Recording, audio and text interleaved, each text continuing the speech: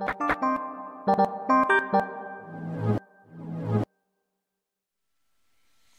this is an Amazon Fire tablet, 7-inch from 2019. This is the second one I bought. I bought one for my daughter a couple of months ago. And, they're normally 50 bucks, but when you get them on sale, you can get them for about 30 bucks. They are not the best tablet in the world, but they're really good for about 30 bucks, as long as you clear out the software, because all the Amazon stuff on there just makes it run horrible. So hopefully this was going to show you how to clean it out and root it and all that. So first thing I need to do a factory reset, because I've already cleared this one out. So what I'm going to do here is I'm going to hold down the power button and click restart.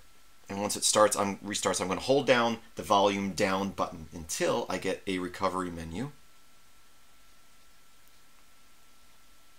At least till the Amazon screen comes up.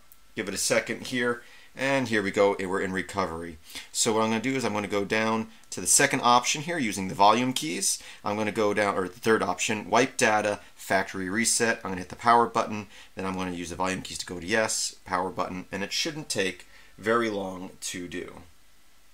Okay, now I am going to hit the power button to boot system now, and we should have a fresh, clean system. Now, if you go to gitlab.com/melx1000, I have a project there called Amazon Fire 7 2019 Notes and Files. It's a very long name. There should be a link in the description of this video. If you have trouble finding it, just go again to gitlab.com/melx1000 is my name, and you should be able to search through my projects there, and I don't have a whole lot that have the word Amazon in them. So once this starts up, it's going to be just like you bought it new. And what we're going to do is we are going to quickly root it and then clean out the packages. So again, if you go to the GitLab page and download this project, all the files you need are there, including the files to get you root access. But the first thing we need to do is once this boots is we're going to go in and enable developer mode just like you do on any other Android device, and that way we can get a ADB shell from our desktop and copy a file over that will give you root access. Because you can use ADB to get a shell on the device and disable a lot of the packages, but the issue there is there's a lot that it won't let you disable. Also, I'm going to disable the packages rather than uninstall them, because I found that a lot of them, if you uninstall, they kind of reinstall themselves, where if you just disable them, that's not really an issue. So right here, I'm going to click English. I'm also going to show you that you don't need an Amazon account to activate this tablet. Let me real quick here connect to my Wi-Fi. It says I'm connected. There we go, just a second. So when you start this up, it's going to look for an update here. It shouldn't take too long. And it's going to want you to log into an Amazon account. But you don't have to do that. If you go in like you're going to log into an Amazon, I mean, you could go create an Amazon account, but I really don't want this tablet linked to an Amazon account. But I found if you go into it like you're going to sign up and you exit out and you do that 2 or 3 times, it will let you skip that step. But it doesn't give you that option right out the bat, because they really want you to link it to your Amazon account to try to sell you stuff. And again, these tablets for $30 are really good, but when you first get them, they are just ad machines, ads popping up left and right. So again, we're going to get in there and we're going to disable everything except for 1 or 2 packages from Amazon. And the thing is, we're even going to disable the keyboard, and we're going to disable the launcher. But luckily, if you download my project from GitLab, we have APKs to replace that stuff. So here we go. So it's wanting me to log into an Amazon account. It says if you're new to Amazon, you can click here. So I'll click Start, and it's going to load up this orange screen, wanting me to put in my country and region. And what I'm just going to do is I'm going to hit Cancel. And I think if I click that again and go cancel, let me do it one more time and cancel. And then now a not now button. I'm pretty sure that wasn't there before. Let's see, right there. It says not now. And then we'll skip registration. And now the tablet's ready to go, but again, it's got all this Amazon junk on here. And we're going to clear out pretty much all that, even some of the calendars and stuff like that, and replace them with other APKs. So what we're going to do is we're going to go into settings here. And if I remember correctly, again, this is the same on pretty much every Android device. We're going to go down to device options, and we're going to go down to About Fire Tablet, and here we're going to click on, I think, the build number.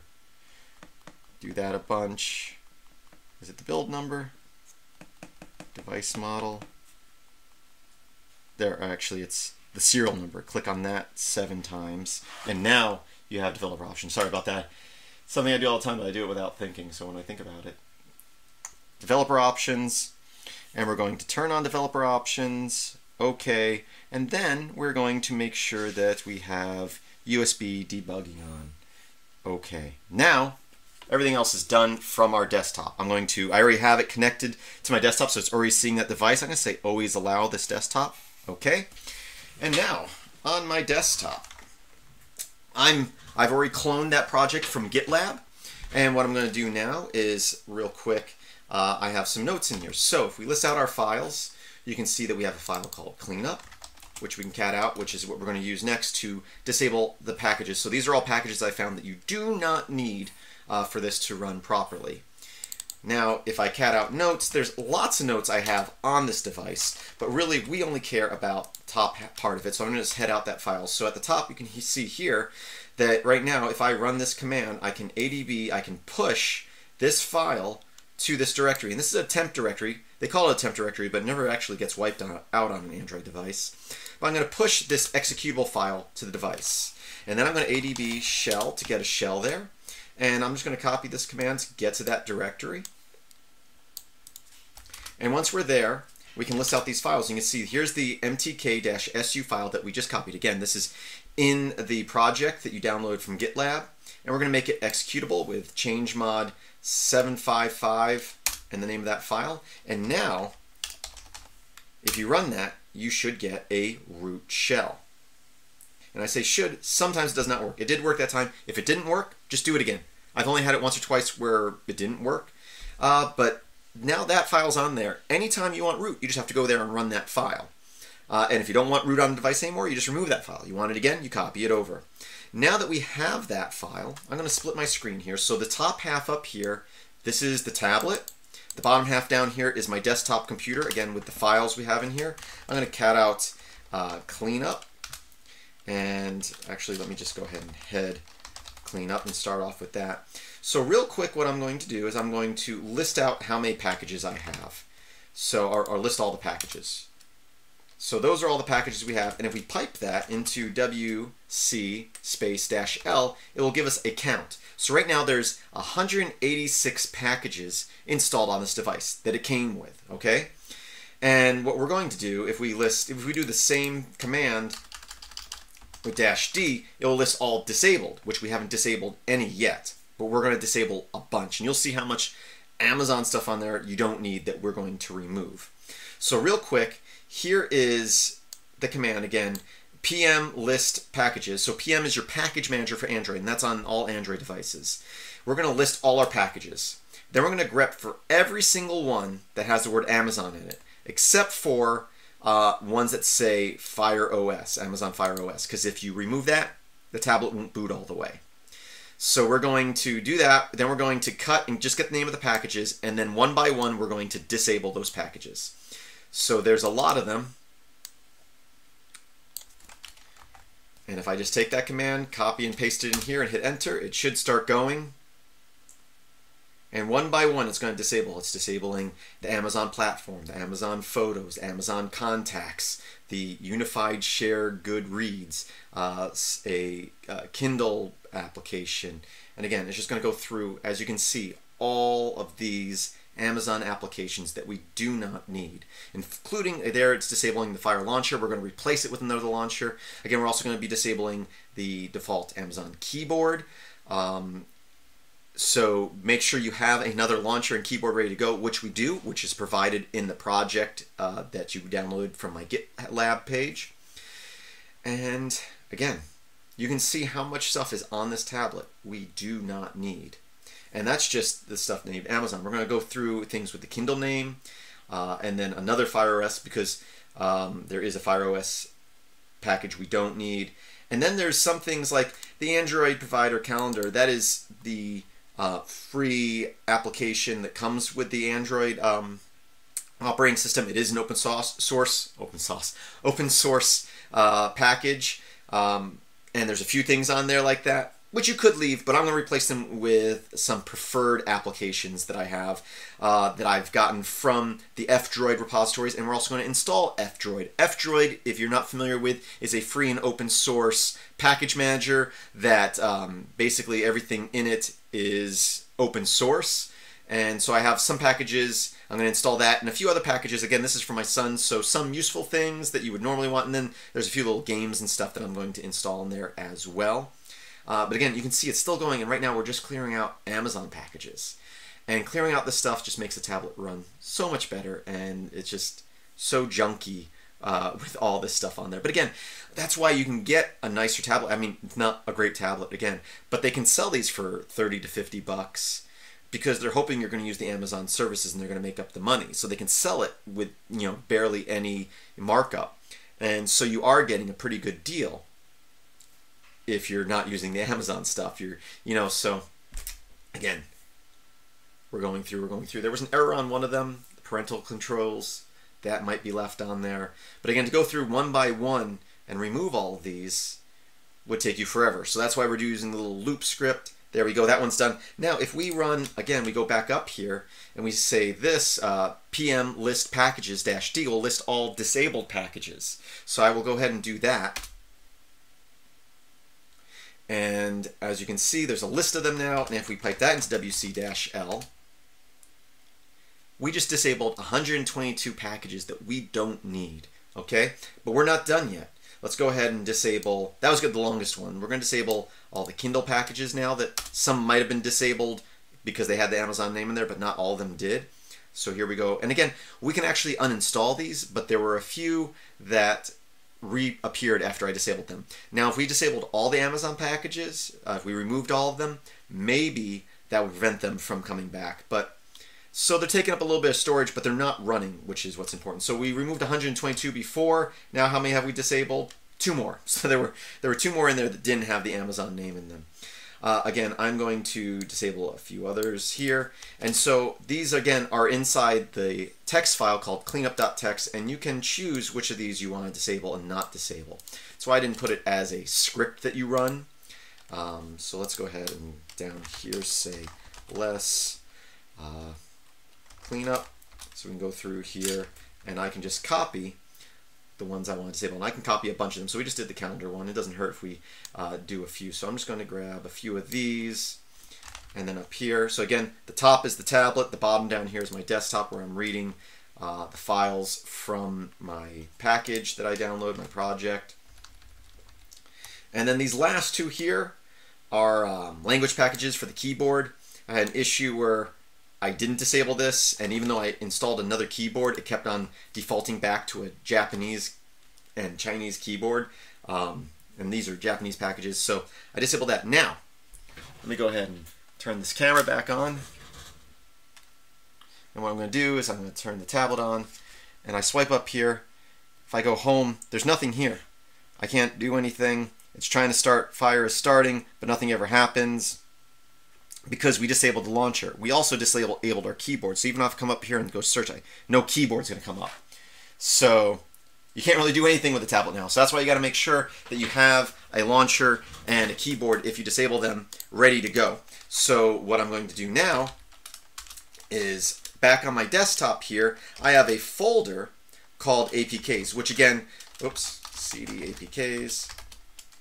And here are a number of APKs, Android packages that I like to use. F-Droid, that'd be the first one you want to install. I like Lawn Chair is the name of the launcher that I like. And then AnySoft is the keyboard that I'm installing for my son. That's in here somewhere too. But what I'm going to do is you can install these one by one.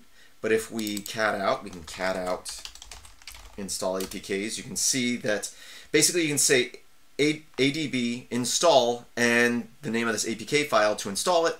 This is just going to run through a loop and install all of these ones because these are the ones that I want installed. You don't have to install all of them, but I'll go ahead and do that. And we're going to get success on each one. I probably should have some more output there saying which ones it's succeeding on. So I might change that script just to echo out what package is being installed one at a time. But it's going in the order that they're listed there. And again, while that's doing that, I'm going to come up here, and again, I'm going to say right here, list how many we've disabled. We've disabled almost 145 packages that were running on the tablet before that we do not need.